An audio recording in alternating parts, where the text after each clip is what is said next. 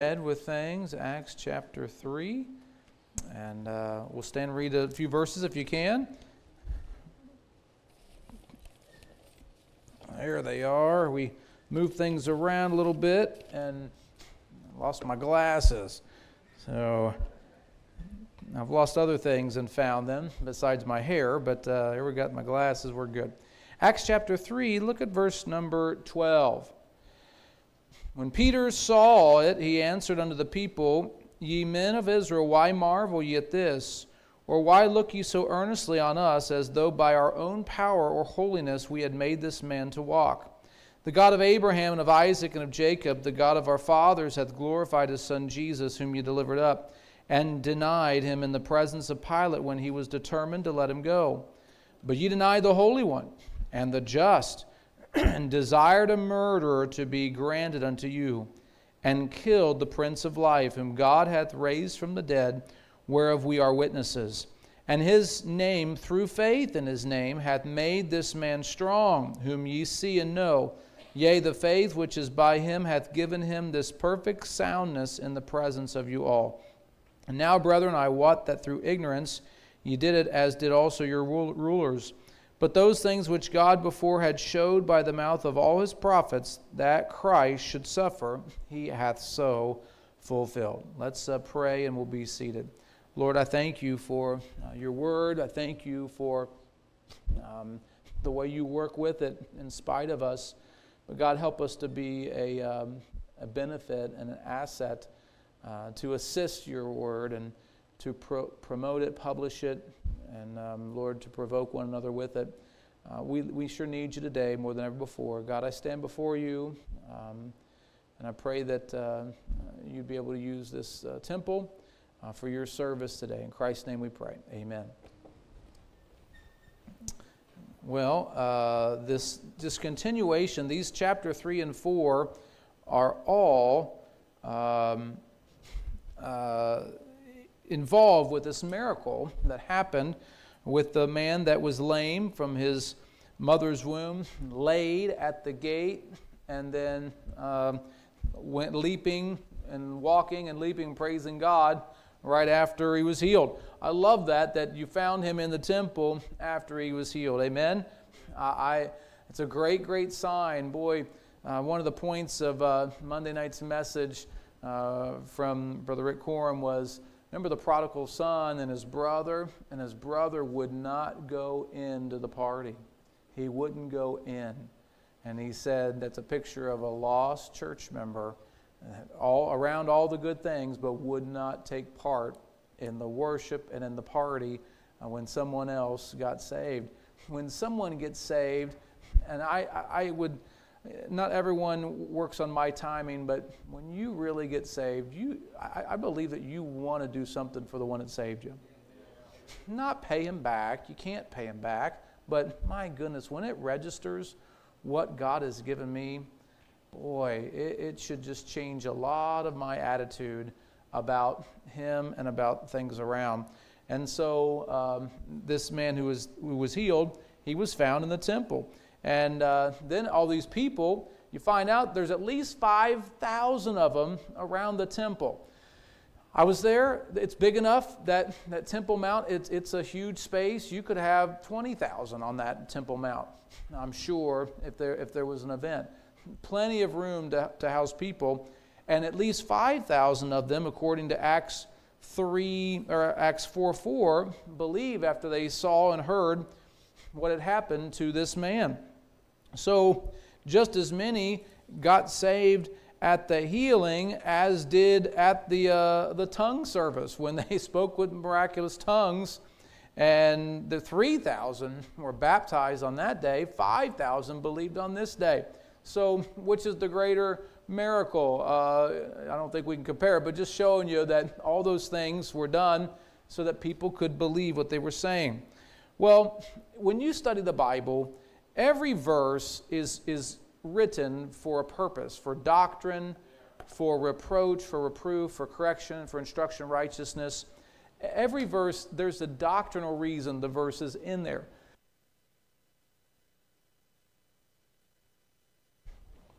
One more time. Got to fake that third one so I'm a genius, right? Okay. Somebody told me if you sneeze 3 times, it shows you're a genius. So I usually fake the third one whether I have to sneeze or not. I don't have to do it, just 2 today.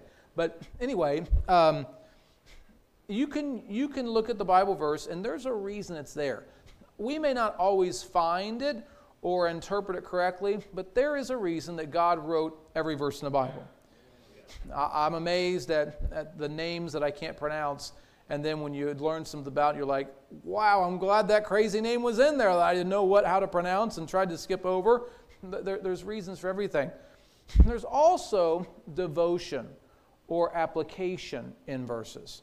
So look at verse number 12. Peter answered, and the people, "Ye men of Israel, why marvel ye at this, or why look you so earnestly on us, as though by our own power or holiness we had made this man to walk?" Now, he's talking physically. And he says, we didn't do it. We don't have the power. And I believe that none of us have the power to make anyone else walk with the Lord either. Now, this is just devotional. But when someone can walk and decides to walk with the Lord, it's not going to be our doing. We can point, we can assist, but ultimately, if you're going to walk with the Lord, guess who's got to decide it? It's got to be you. If you're doing it for someone else, then it won't last very long. If you're trying it for your own betterment, you'll not see the effects and the conclusions that will always convince you. You have to do this because of God's power. And I'm talking about spiritually. We say we're walking with the Lord. You walking with the Lord? Are you close to the Lord? It's going to have to be your decision. Now, when you decide to, I think you'll watch and see how other people walk and say, hey, that'll help me walk with the Lord. Hey, I can do that. Wow, that's a good idea. Oh my goodness, I bet if I tried that, it would help me walk better. But you're not going to walk because of someone else. You're going to walk because of the power of God. Does that make sense? When they saw this, Peter's like, why are you looking on us? Why look on us? We're unholy. Look at verse number 13. Not that they were horrible men, but he said, it's not by our own power or holiness. They're not holy enough to make people get healed. And you know what? I don't think any of us are holy enough to get someone saved. I think you need to be holy so God can use you. But it's not going to be from our own holiness. They're unlearned. Look at chapter 4, verse 13. They're unholy. They're unlearned. Acts chapter 4, verse 13. Same story, just continued. Now when they saw the boldness of Peter and John and perceived that they were what? It won't take you long to hang around me or Will and say, well, they don't really know all the things that they're doing. They're unlearned men. We didn't go to Bible college. We went to the Smithsonian Institute. I went the first generation. He went the second generation with Pastor McInerney. But we just tried to learn the Bible. And really, it's the Holy Spirit that teaches the Bible.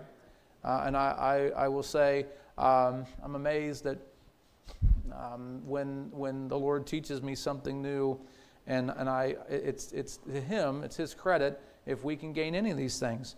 But they perceive they're unlearned men. Have you ever been around a professional and realized they don't know what they're doing either? They're supposed to be the professional. You call somebody and you get an assessment, you're like, wow, I don't feel so dumb. They don't know what to do either. Not everywhere, but I realize that we're all just people trying to get through. And especially when folks are practicing medicine, I tell people I'm practicing religion. You're all my patients here. We're practicing religion on you. But we are all faulty, fallen, unlearned men. And they recognized that when the miracle happened, hey, it wasn't our holiness. It wasn't their learnedness. If you want to think about Peter and John, it wasn't their, they weren't perfect. We went through all Peter's faults, and John doesn't have as many, but maybe John has a little bit of religious pride, because he lists his name quite a few times. The Holy Ghost let it happen. I can't argue with Scripture, but he says, the Lord put his on the one he loved, and things of that nature. And I ran faster than Peter. I got to the tomb before he did. I'm like, how did the Holy Ghost let him write that? That's like me teasing with my buddy Mike Purden about basketball. Mike, we went to high schools that were close together, and Mike's team was 0-20 his senior year. I remind him of that every chance I get. But since he's been a preacher, his church has won basketball at camp like 8 years in a row. It's really getting disgusting, okay? It's just sick. And now he has an ex-NBA player coming to his church. I'm like, you make me sick, Mike Purden. He's just blessed with basketball players all around. I know they're attracted because he's such a horrible one. They got to help him out. They're not perfect men, and guess what? They're not wealthy men. They said, silver and gold have we none. If it was about paying and buying and living their most prosperous life now, Peter and John were not TV evangelists. They were not superstars of religion. And in fact, even at the Church of Jerusalem, where they both stayed there. You find out later that church was impoverished and asking for help from the other churches to send relief to Jerusalem. So it was not money. They said, why look on us? And I know that if you come to Bible Baptist Church, you look up here and you see whoever is behind the pulpit. Our teaching style in Western civilization is a teacher and pupils.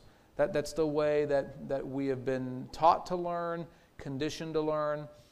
A lot of times in the Eastern culture, a mentor would be one who you lived with. Now, y'all ain't moving in my house. We ain't got enough bedrooms, okay? Not going to happen. But you would walk life with, you would go with them places, and that's how you would learn what they were teaching. Jesus did that. When he sat them down to teach, they were following him, eating with him, all those things. It wasn't just a Sabbath day that he did the miracle of fish and loaves. No, there was other days that he was teaching and preaching to them. They were just sharing life.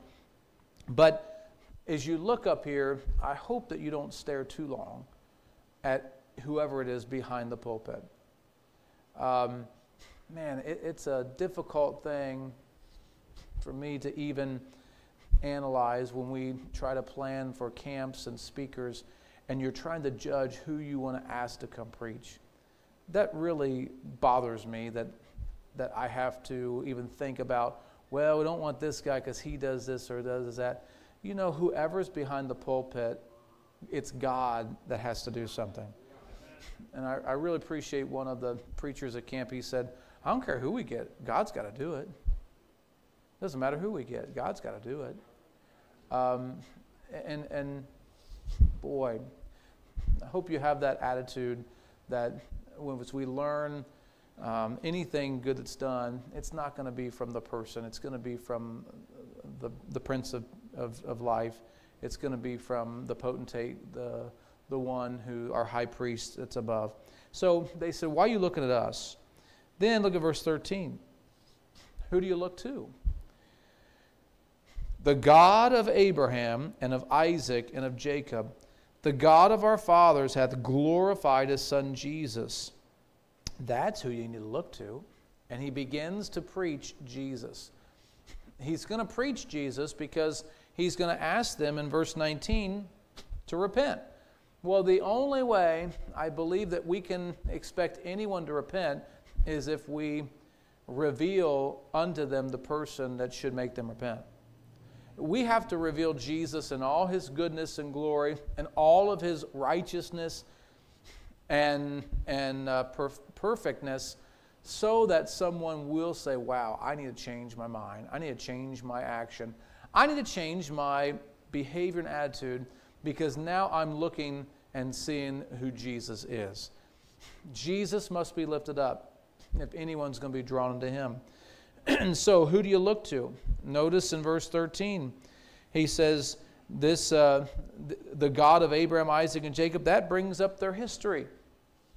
It brings up their national heritage. And then Peter claims that the God of those patriarchs, that he glorified Jesus. The one who they revere and respect in their mind, they said, that God, he glorified Jesus. He talked high of Jesus. He spoke nothing but accolades about Jesus. So if you think the God of Abraham, Isaac, and Jacob is your God, then you better look to who he's talking about. If you think that he's so good, which he is, he glorified Jesus. And now notice what he says they did. He says, you delivered him up. Verse 13, whom you delivered up.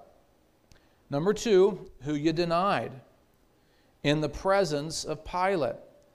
Number 3, Pilate was determined to let him go, and you changed his mind. Isn't that something? Delivered him up, denied him. Pilate was determined to let him go. And then the next verse, in verse 14, and you desired a murderer instead of Jesus. I wonder if you were put on the spot, if you're not going to worship Jesus, who are you going to worship? If you're not going to sacrifice for Jesus, who will you sacrifice for? If you're not going to serve Jesus, then what will you serve? And boy, I love sports, but I hope that I've still got, maybe 2/3 of my life to live, or a third of my life to live, or whatever, 3/8 left. Sports are not going to be a big part of my life going forward.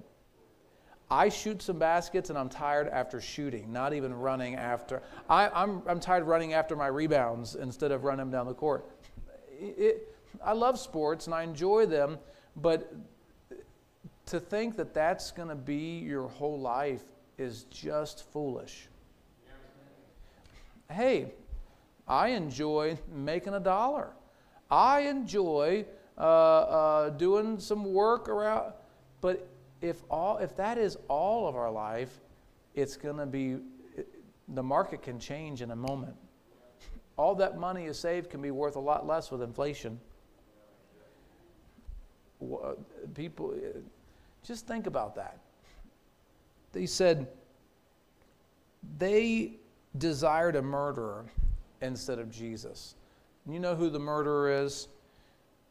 The Bible says the devil, he was a murderer from the beginning. He's a thief.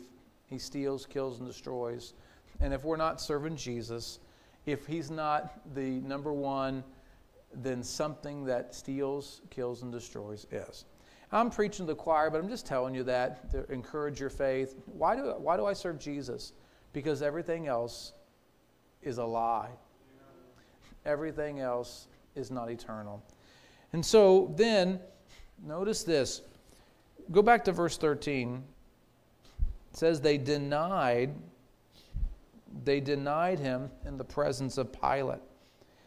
In verse 14, it tells you not only in the presence, but it tells you the person that they denied. Look at verse 14. But ye denied, what's it say? The Holy One. Now, we call the Trinity the Father, Son, and the Holy Ghost. And we talk about resisting the Holy Spirit, resisting the Holy Ghost, because that's the one who we're dealing with primarily on a daily basis. Does that make sense? If you're feeling something from God, it's not Jesus necessarily. It's the Holy Ghost that's communicating with you. It's the Holy Ghost how you're born again. It's Jesus' blood. We're worshiping him, but the part of the Trinity that you're dealing with is the Holy Spirit. Don't quench him. Don't grieve him. Don't resist him, is some of the phrases we use. But in this verse 14, I want you to realize what that Holy One means. And I have too many verses to even look at. This would be like a Sunday school lesson because there's too many. But I want you to just look a few places with me. I'll list some more of them. If you want the rest of the verses, I can take a picture and put it on the app or whatever. It's not hard. You just look up Holy One in a concordance. You can find them. But I want you to realize who it's talking about in Scripture. First, go with me to Luke chapter 4, verse 34.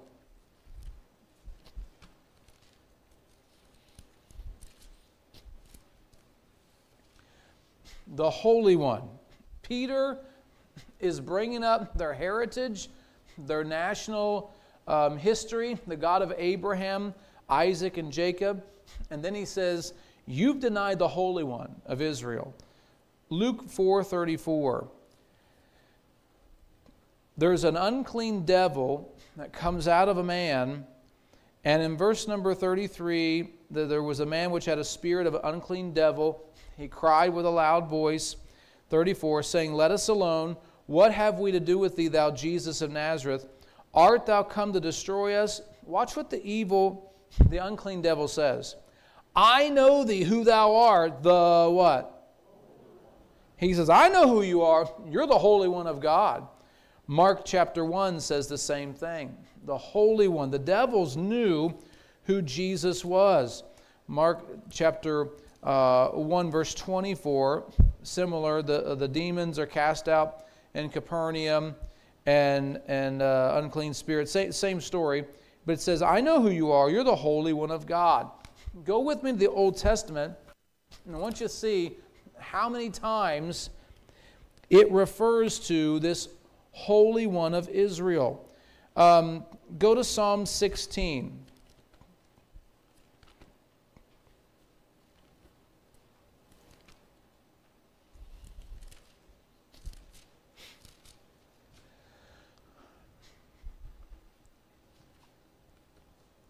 Psalm 16, verse 10.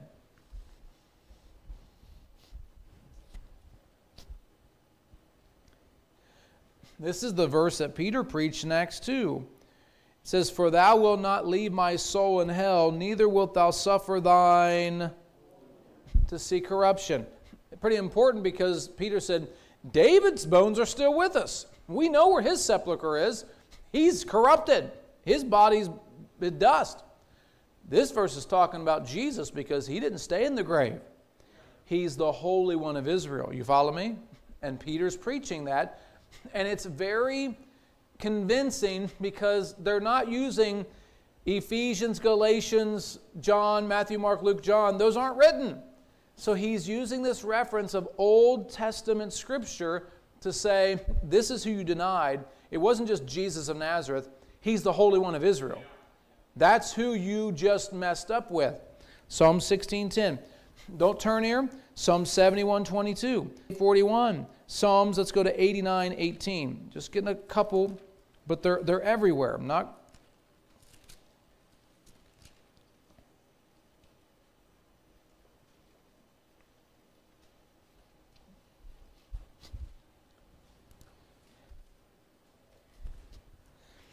Remember, in the Old Testament, there wasn't the word Trinity. There is a plural, let us make man in our image. You know, you can see the word God is a plural word, Elohim. I am on the end of it. It's not that it was totally foreign, but it was kind of cloaked, if you would be. It was shadowed. It was not clear, this plurality of God. There's one God, right? Thou shalt have no other gods before me. They understood this one God mentality, and that was in total contrast with any other foreign religion that was pluralistic in their gods and had statues and gods of this and that. Israel said, no, we got one God. And yet we see this three in one principle. Psalm 89, if you're there, look at verse 18. The psalmist said, for the Lord, Jehovah, if you would spell that out in Hebrew, for all capital Lord, the Lord is our defense, and the what? The Holy One is our King. Now they could say, well, that's the same thing. Yeah, but Peter's saying, you killed the Holy One of Israel.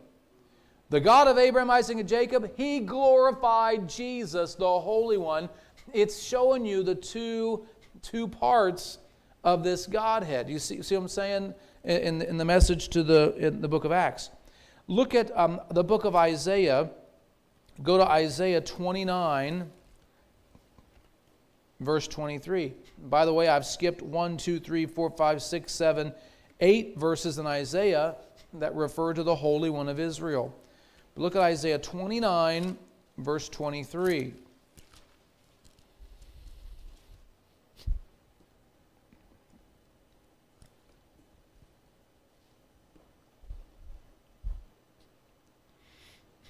The Bible says,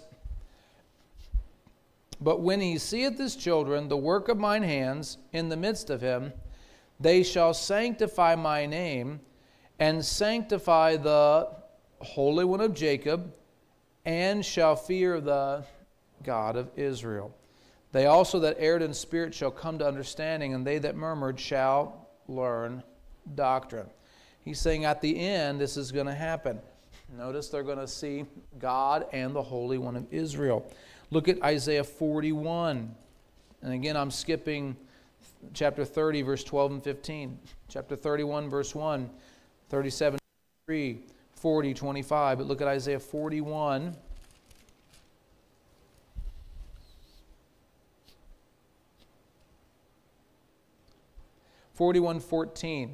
Isaiah says, "Fear not, thou worm Jacob, and ye men of Israel, I will help thee, saith the Lord, and thy Redeemer, the Holy One of Israel." Notice he's the Redeemer, the Holy One of Israel. 43:3, Isaiah 43:3.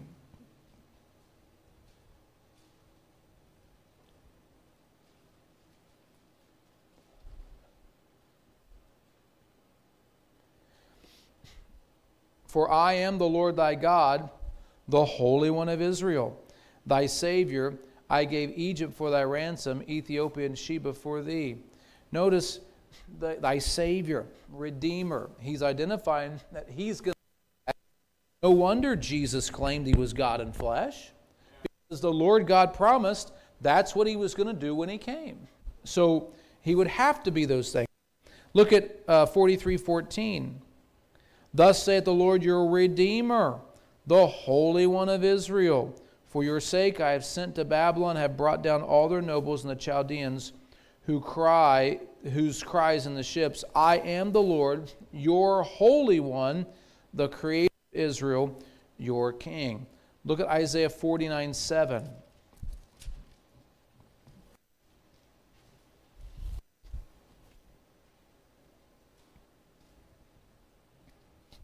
Can we get verse 6?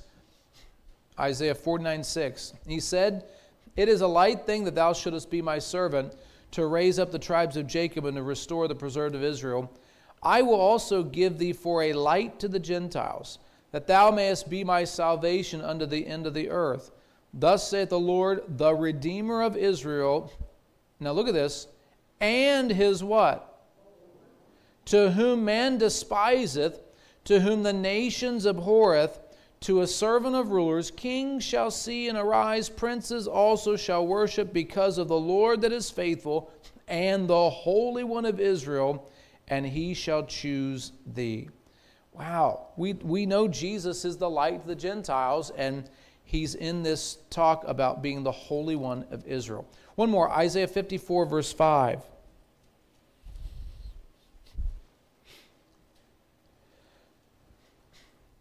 "For thy Maker is thine husband, the Lord of hosts is his name, and thy Redeemer, the Holy One of Israel, the God of the whole earth, shall he be called." It's in other places, this Holy One. It's in Hosea, Ezekiel, Daniel, Habakkuk. But in Acts chapter 3, this is a very, very intentional Jewish message. It's a message to the Jews. Our Acts 3, when he said, "You denied," this is who you denied, the one that God glorified, that's who you denied, the Holy One of Israel. This is the one, it doesn't say Israel, the Holy One and the just, and you denied him and desired a murder instead. So as we read this passage, and they're wondering by what miracle we're getting clued into the connection of the Old and New Testament in the book of Acts. Acts is transition from Old to New, but you're seeing the connections of the Old and the New. If you ever want to know, how do I witness to my Jewish friend? This is how they did. They brought up who Jesus was from the Old Testament. And they said, he's the Holy One. And the enemy, the devils, recognize who he is, the Holy One. In verse number 15, it calls him the Prince of Life. The word prince, when I think of prince, I think of the guy second in command. I think of the king and then his prince. But the word prince means first rank. It means ranking the highest. And so it is a term, a king is more, has to do with sovereign and authority. But when you call Jesus the Prince of Peace, it's not saying he's less than God. Because we also call Jesus King of Kings. But when it says he's the Prince of Life in the book of Acts, he's number one ranked. He's first in rank. He is the top of the chain when it comes to life. Are you lacking in your life? Then you probably ought to look to have more of Jesus in it. Are you missing fulfillment in life? You're not going to find it in anything else besides Jesus. You can look. You can have moments when you don't realize it because there's other things around him. Jesus did have fish and loaves around him. Jesus did have some miracles around him. But it wasn't the fish and loaves. It wasn't just the miracles. It was him. He's the common denominator of finding life. And if you'll search and seek for him, I'm telling you, you'll find purpose in life. You'll find more potential in life because he's the Prince of Life. He's also the Prince of the Kings in Revelation 1. He's called the Prince and Savior in Acts chapter 5. He's called the Messiah, the Prince in Daniel chapter 9. He's number one. The Messiah, the top rank, Jesus, that is a proper Prince of Peace, right? You said that before. It's a proper title to give him because he is the highest ranking in those categories. The devil is also called prince. He's the prince of devils. He's the prince of this world. He's the prince of the power of the air. And my goodness, what comes through the airwaves, isn't it just ironic that that's what he's called when now that's the communication? That is the medium or avenue of all communication. It's through the air. And the devil's the prince of the power of the air. No doubt we're living in the last days when all the filth, all the muck, all the untruth, it travels through the air. You can turn this on. No wires connected. There it is. You get whatever you search for. Isn't that something? Sometimes you'll get what you're not searching for accidentally, but you get what you search for. When you turn these things on, be careful, not just young people, old people, middle-aged people, every people.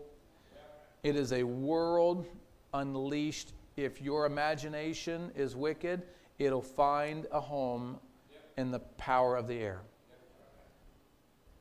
Well, we need to get rid of it. No, it's right here. That's where the problem is. That's where the problem is. It's right here. It's manifested right here, or right here, or right here, or right here. But it's always, this is the issue. Guard your heart, for out of it comes the issues of life. How do I clean it up? How do I filter it? The only way I know is just to get all of this all through me. That's the only way I know to clean up this heart. To read it, listen to it, think about it, meditate on it. And the more of it you get in here and here, it's better than just on here. Amen? That was just illustration. But you got to apply it. You got to spend time with it. And that it cleans, man, my heart. It's amazing what comes out of here. And I think, Where'd that come from? Well, I don't have to look at anybody else. It came right here. And that's the acknowledgement that it's here. It's in my heart. And so cleanse my heart. Purify me. Wherewithal shall a young man cleanse his way? By taking heed according to thy word. And so the issues of life are out of that heart. And you see that the prince of the power of the air, he's accessible for anyone who wants it. But so is Jesus. They chose a murderer. You delivered him up. You denied him in the presence of Pilate. When he was determined to let him go, you made him keep him. And then you desired a murderer instead of the Messiah. Isn't that crazy? You desired a murderer instead of the Messiah. Why would they do that? Look at verse number 17. And I'm over time, and I'll stop. And now, brethren, I wot that through, what's it say? Ignorance you did it, as did also your, even if it was out of ignorance, even if it was out of our inherited sin nature, even if it was out of just our investigation and not intentional, he says repent. That's what you do. You say, I'm wrong, and repent. Well, I don't think it'll fix it. Well, you sure ought to try it first. Repent. Say, I'm sorry. Humble yourself. I don't think it's going to fix it. Well, that's what the Bible says would fix this. If you've ever done someone wrong or done something wrong and you don't know how to fix it, how did you get right with the God of all creation? You repented.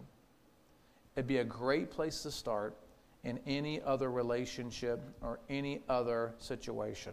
Just repent. I did wrong. I want to apologize. What if they won't forgive me? Well, I'm sure they had these same thoughts. What do we do now?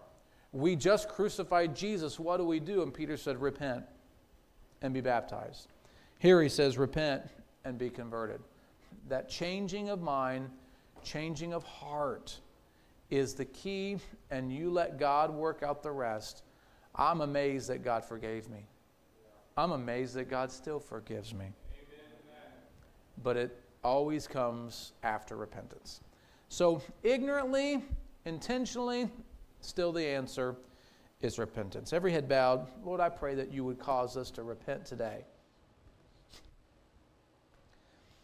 Lord, that you would give us a spirit and a heart to repent when we do wrong, say wrong, act wrong, think wrong. I pray that we would realize and just come in front of your feet and then in front of the feet of others and say, I did wrong. I just want to repent. I want to say I'm sorry. I want to ask you to forgive me. And just see and watch what God does with that. Well, God, thank you for being our example. Lord, I pray that I would be able to forgive others because of the forgiveness that I have received myself. Lord, help us to be mindful that even in ignorance, there still needs to be repentance. Well, I didn't know I did wrong. He still said repent. Well, I didn't mean it wrong. He still said repent. Lord, help us to take this example. And then, God, that I would measure who I'm desiring. When I deny you, I'll be desiring the prince of the power of the air, the murderer, the deceiver, the liar, to reign and to have his way instead of yours. Lord, convince me and cause me to come to those realizations in my life. Thank you for the lesson on you being the Holy One of Israel.